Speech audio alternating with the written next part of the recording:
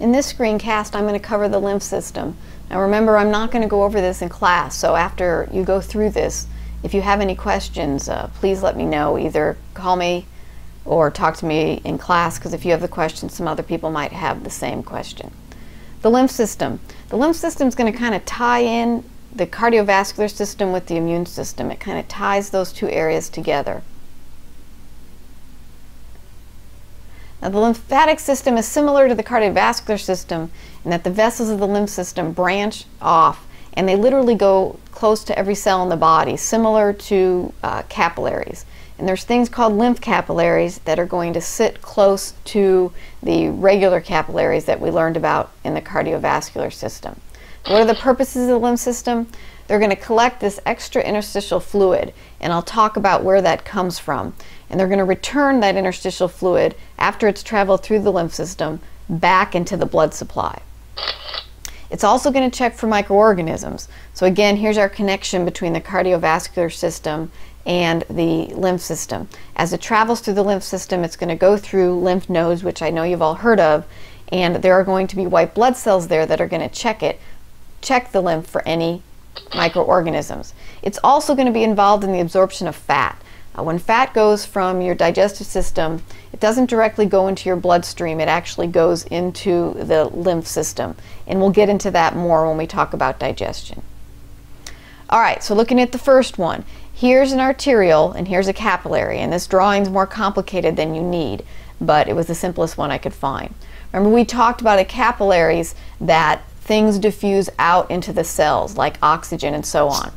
So here you have diffusion out. In order for things to diffuse out like that, they have to be dissolved in a fluid. So fluid will also leave the capillary along with the oxygen and other nutrients that will leave or diffuse out of the capillaries into the cells. So what has to happen is, as it diffuses out, we have to get this fluid back. So it will diffuse out here at the arterial end of the capillary. Now most of it will diffuse back into the venous end of the capillary, about 85%. So 85% of the fluid that came out here will be diffused back into the vein end of the capillary. So what happens to the rest of it? If the rest of it was just left there, we'd have constant swelling or edema. So what happens is, this is where the lymph system comes in. The other 15% will go into a lymphatic vessel, a lymphatic capillary. So this is why you need to have a lymphatic capillary close to a regular capillary to get this extra 15%.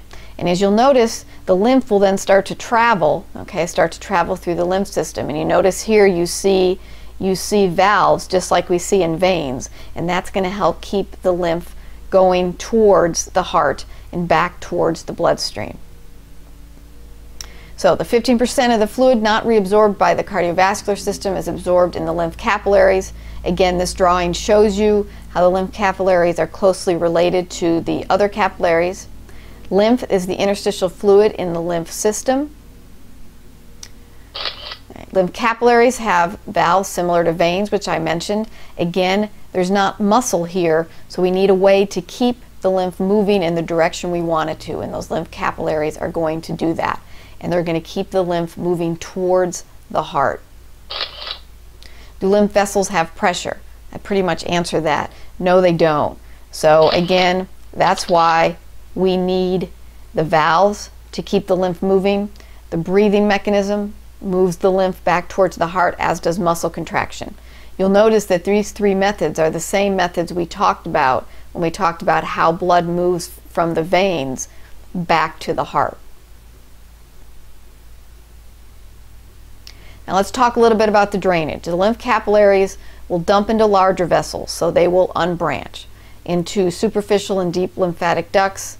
So again, what you see is when you get lymph forming in the hands, they'll go in the capillaries, and then they'll dump into bigger vessels and bigger vessels and bigger vessels.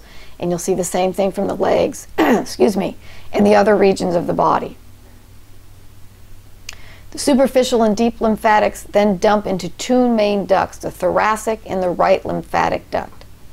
So the thoracic and the right lymphatic duct. So again, everything's draining back into these two major ducts. The thoracic duct is going to collect from most of the body. If you look back at this picture, you'll see the thoracic duct is going to drain everything from the legs on the left side and from the left side of the head. So all of this will drain back into that thoracic duct. And the right lymphatic duct will drain back from the arm, the right side, right head, and down part of the torso. And it will dump everything, all this lymph, this 15%, back into the left subclavian vein, which will return it to the blood supply and return it to the heart. The right lymphatic duct collects from the upper right side. It dumps lymph into the right subclavian vein, which again gets it back into the blood supply and takes it back to the heart. So this keeps the system closed. And what that means is we don't lose that 15%. We don't lose that 15% that wasn't reabsorbed back into the capillary. It brings it all back together. Now, as it goes through from the lymph capillaries back to the blood supply, it's going to go through lymph nodes. And this is again where we're going to introduce the immune system into the process.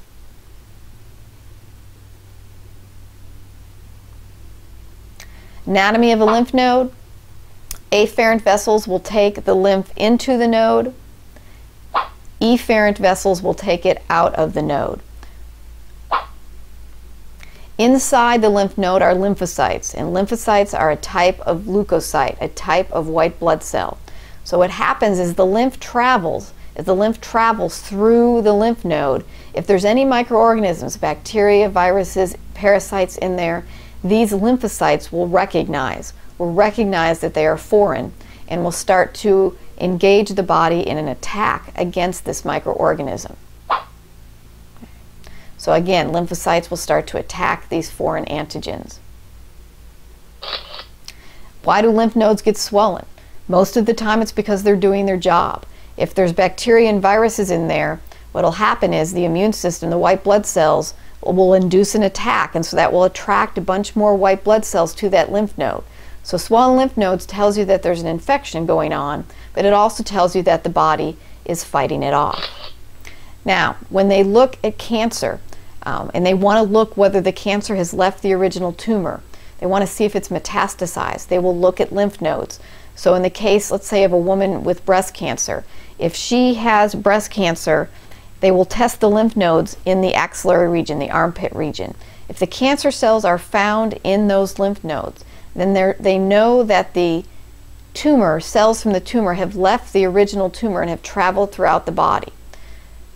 This means they have to change the diagnosis, not really change the diagnosis, but change the way they treat the cancer. They now have to treat the whole body because they know that those cells have left the original tumor.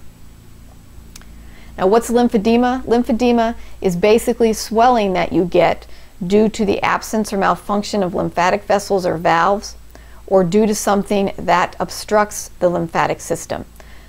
If women do have a mastectomy and they have their breast removed and they have the lymph nodes removed, what that does is it cuts the drainage down from their arm. So sometimes they can actually get severe swelling in their arm on the side where the lymph nodes were removed because they don't have a drainage pattern bringing that lymph back to the heart. And so here's examples of what can happen. You can see a normal hand in a hand with lymphedema. You can see the same thing in the leg here.